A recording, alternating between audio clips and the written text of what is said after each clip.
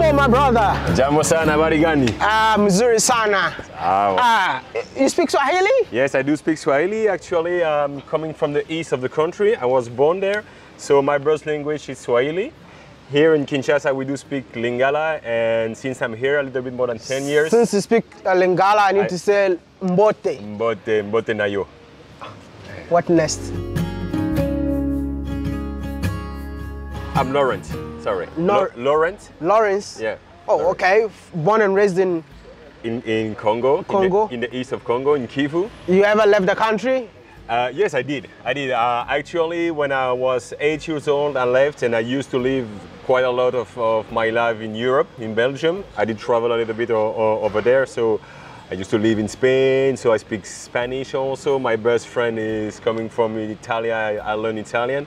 So I really do appreciate languages, so I try to do my best in different languages. And yes, it's been a little bit more than 10 years that we are back in our country. You lived how long abroad?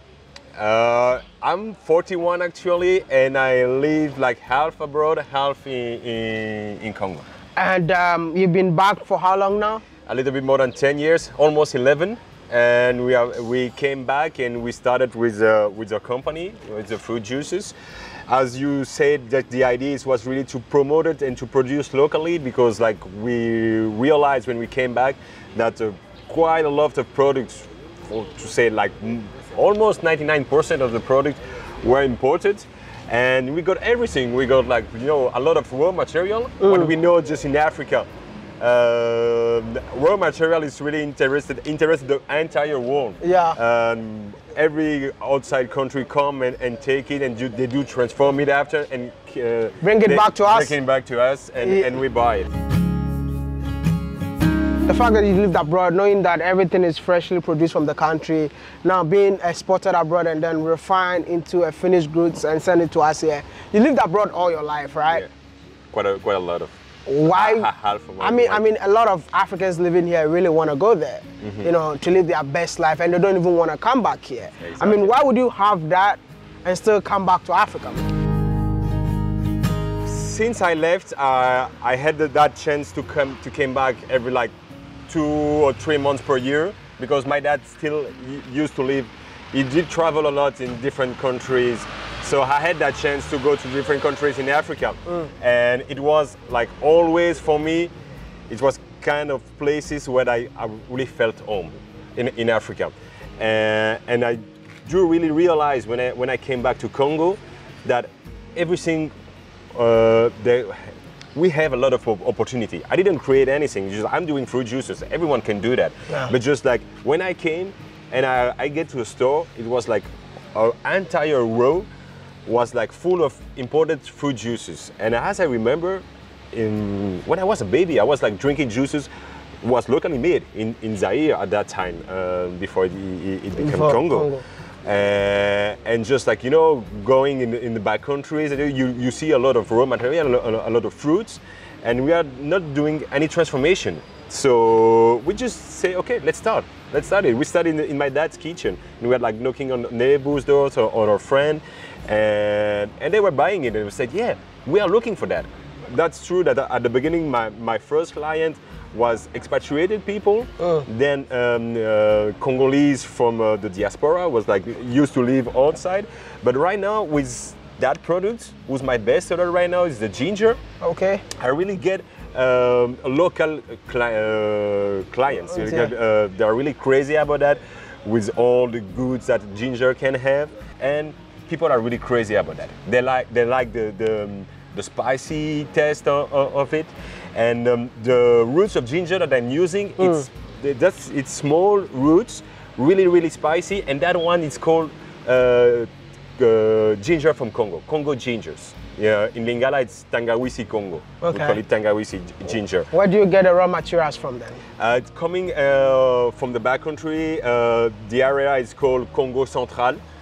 Most of it come from there, but for example, for passion fruit, was my second best seller, I get it from there also, but as it's periodic, I don't have it all years long. So right now the period is over, and I bring it from the east, from where I'm coming from. Yeah. So it's more like you giving back to where you're coming from, because those are farmers from where you're coming from. You buy from them, exactly. and then you refine it into something else. Exactly. I transform it, and I give it like, or you say like the additional value, we can say. And I really wanted to work like hands to hands with them. I need them. I need farmers. And that's true that when at the first step when I met them, they were like, you know, all doing the same stuff, all doing vegetables, and they were like, okay, we don't sell quite a lot. And that's for business and that's for life. It's really important to have different income, not doing only one thing. Okay, we are doing fruit juices, but we do promoted others local products from other entrepreneurs. I got a friend in the East who's doing coffee and chocolate. I give him the opportunity to sell it in Kinshasa.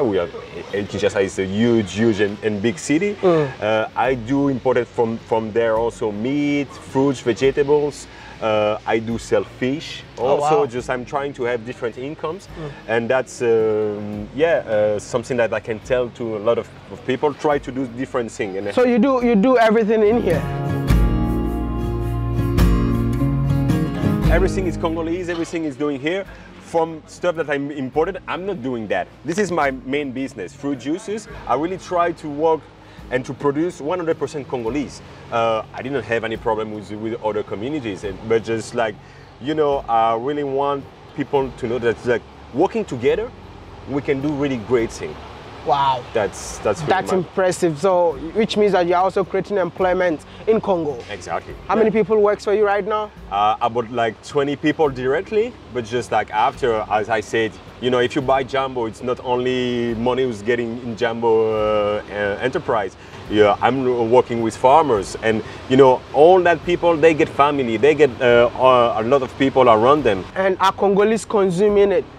Yeah. They do start it with that product right now, and step by step, you know, just like all the message we wanted. For example, when we open a bottle over here, you have that message. You get the heart with the flag of Congo, telling them that, you know, consuming Congolese, it's something patriotic. I would love to see how it's been done. Maybe if you can take me to the factory, but for now. This is Bissap, eh? This is Bissap, yeah. Can I have it? Sure. This is for you. So this is the Congolese flag. And I know Bissap, but he said the best selling is the ginger. But because I know Bissap, that's why I want to use Bissap. Let me help you. Sometimes a little bit hard to help. It's hard to.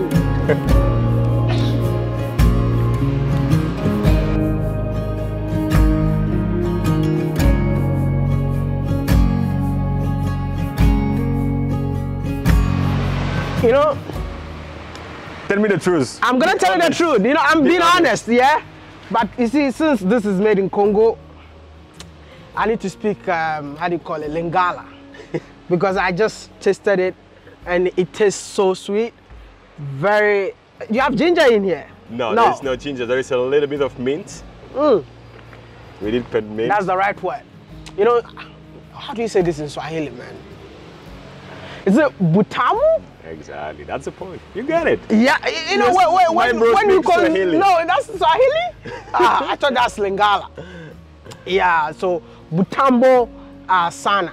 Yeah.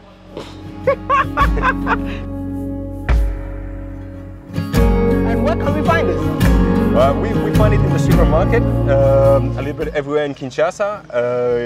But that's true that I have people who's like asking me for that abroad. I can send it. You can find the link. We are on Instagram, for example, Jumbo _juice, jus, J-U-S. We are on Facebook. If you go on internet and you write like Jumbo Juice DRC, you're gonna find other contacts. This person looks like you. This is me. Actually, this is me. And who is this? This is my brothers, who actually look like Obama. Oh yeah? Oh wow, the brother looks like Obama, man. So you started this business with your brother? Yeah, we started. We are still working together. That's true. At the beginning, we were like looking for a logo because like we were doing juices, as I told you. We were like selling it to the neighbors, to our friend, and we had that name already, Jambo. That means hello in Swahili or Burst language, but we didn't have any stickers, anything on it. But like people like get started talking about that, and they were calling it the juice from the brothers. Oh, okay. So at that time, we said, okay, we're gonna put her head on it, and that's from where the idea came. That's amazing. Take me through the factory, Okay, and then I'll let's ask you go. my next question.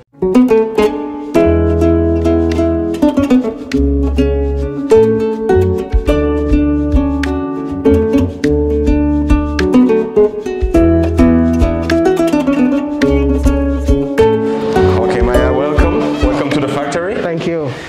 So I'm gonna explain you shortly how do we work over here. We are going in one-way direction. Okay. So we come outside with, like, let's say the less clean stuff, and we are going on one way. So over here we got like two places from washing stuff. When we got the fruit from outside, first of all, when we receive it, we put it on the scale. We select the best fruits. We're gonna wash it first time and put it in the cold room. After every day, we just like taking out of the cold room what we need for the day. Okay, we're gonna wash it again before entering, and that's always a way to select the best fruits. Because like if one fruit start to be like not good anymore, it can contaminate the other one. Exactly. So after we get in here, we wash it again. We got different places where we wash material also, and then we got different posts. That one here, they're cutting mango for the moment. We got also passion fruit. Those passion fruits come from the east of the country, because here in Kinshasa for the moment, the season is over, but we got different passion fruit over here. We got the yellow one, who's bigger, with more juice inside, but those one, the purple, the taste and the smell, it's better. So we try to mix it, both of them. And when we do the transformation to promote, to give the opportunity to the farmers to work on other stuff, because we need really more. So if I can send a message just like to all the farmers here in Congo, if they are really interested to do some other stuff, I really need ginger, I need passion fruit, I need mango, I need lemon. I need Bissap flowers, hibiscus flower, all that. I can buy everything they can produce, because I'm really limited in my progression by missing the raw material. Which means the demand is high now. The demand is higher. I got demand from abroad, from outside the country, and I really want to do that, but not starting and not be able quickly to answer the demand. Just like that way, you're not like serious, and that's not the point. But my dream, and I'm really working every day for that, is to put in every country of the world a bottle of juice where it's right, coming from DRC, coming from Congo. Here they do cut and take what we have inside. We got like small machine. It's not really industrial yet. It's half manual. But at least you started from your kitchen and now you are here. Exactly. So which means that's the point. Things ahead. Yeah, we are growing up. You are growing up for sure. And so over there, here we got the place where they're gonna fill it up after. Here we have a machine. Actually, our juices are natural. We don't put any additive on it. We don't put conservative, but we do pasteurize. It's a pasteurizer. So it means that over there, first of all, it's going with water to clean the machine. Okay. After, we're gonna have juices here, full of juice. It's gonna enter the machine. It's warming up. We do put the degrees that we need. It's going to depend. It's between 69 to 72, 73 degrees, depending on the kind of juices we use. When the temperature is okay, it send it over here, and then we're going to start and fill it up quickly. We do close the bottle and then we put it in the cold room again. Okay, and there's all the production of today is going to be sold in the 2 or 3 tomorrow until the 3 next day. That's with the pasteurization, we keep the DLC is going to be longer. The difficulty with my juices, as we don't put any conservative, we keep it the most natural we can. You have to keep it on the cold place. That have to be in a fridge, and all that chain have to be controlled. So the test that we made on our juices, that more than 3 months, the juices, it's okay if it's been kept on a cold place. But to be sure, because we know we are in Africa, we get problem of energy, all that. We put a DLC of 1 month and a half. Oh, okay. That way. But sometimes, that's the expiring date. Expiry date, yeah, exactly. But when we do receive it back, if it had been kept on a good place, the juices is still good. What we do at that time, we give it, you know, just like, because like we test it, we see if it's still okay. We gave it, like, you know, just like from the child who's in the street. We know that it's still good for consumption. True. Because like sometimes we can have like juices, we see that they didn't be kept on a good place, so that one we throw it away. What has been the major challenge so far? The major challenge here, for example, the packaging, it's a big challenge. It's really hard to find good packaging. I have a lot of friends of different entrepreneurs who's doing jam, for example, who's doing quite a. My wife is doing a dessert also. The packaging is really tough to have it. After it's, you know, starting a business in Africa, as we started, for example, we started like that, without having, you know, any kind of authorization, all that. It's quite easy to start, but after to grow up, to be like a big industry, all that, this is difficult. You got a point, you have that impression that you have, like, you know, the roof, you got a top, and you can go after. We need money, for example, for machine. But we got some people, some investors who came and say, okay, I got $1 million and I want to buy that machine who can produce like 10,000 liters per hour. Oh. But at that time, this is, we refuse it because like we don't have enough fruits, for example, to do it. Okay, we're going to buy that machine and make it work 10 minutes on the day. That's not clever, you know? Exactly. And that's, if I can give, you know, just like some advices to people, you know, just that go step by step, do one step at a time, and don't want to go too fast because like you have to think about all that stuff. And to that people, that man who came in wanted to invest like $1 million, I tell him, okay, you can invest it into agriculture, because like if you bring me a lot of fruit, that way it's intelligent to buy that machine, and after we're gonna make money. That's so are you planning in investing in agriculture someday? Directly, no, because like I'm not a farmer. Even if I'm coming from the east, where we are farmers, and that's not my field. That's not my job. Oh, wow, something happened. Yeah, this is electricity. Wow. This is energy. This is, I mean, are we still recording? Because this is the kind of problem that they face, you know, like production is going on and the country just switched off the light. Anyway, come out and let me ask you my next question. If you have something to tell Congolese out there, what would that message be? Just to realize that our country are blessed. We got everything. We know that, like, you know, we got like gold, we got petrol, we got like everything. We got cobalt, you know, all that. Inside it's Congolese. It's Congolese, and we do export that. Even just like, no, we didn't even really export. People from outside come and they do export from themselves, you know. And after we buy that, we can. I know that there's a project from. The first Congolese phone. We are starting to do it. I feel that right now stuff are changing. There's quite a lot of people, maybe quite a lot like me, coming from who get that opportunity to travel abroad. But even here in Congo, I met quite a lot of young people. You know, right now with the internet, you can learn everything from directly online, for example. And I think that we have that spirit of entrepreneurs here in Congo, because like, okay, you just have to do it by yourself. Do it by yourself, find a way to struggle. The women over here in Congo, I'm really completely in love of Congolese women, because like they work a lot.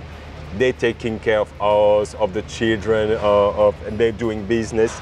And we just really have to realize that we got everything over here. We have to consume Congolese, to produce Congolese, and to be proud of that. But I'm really feeling that stuff are changing.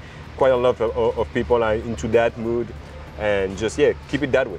Do you think that the Congolese in the diaspora, I mean the Congolese abroad, can help change the face of Congo? I really do believe that, and I see it every day. You know, just like when I'm working in Kinshasa, I met quite a lot of people. It's just like, hey, you're here.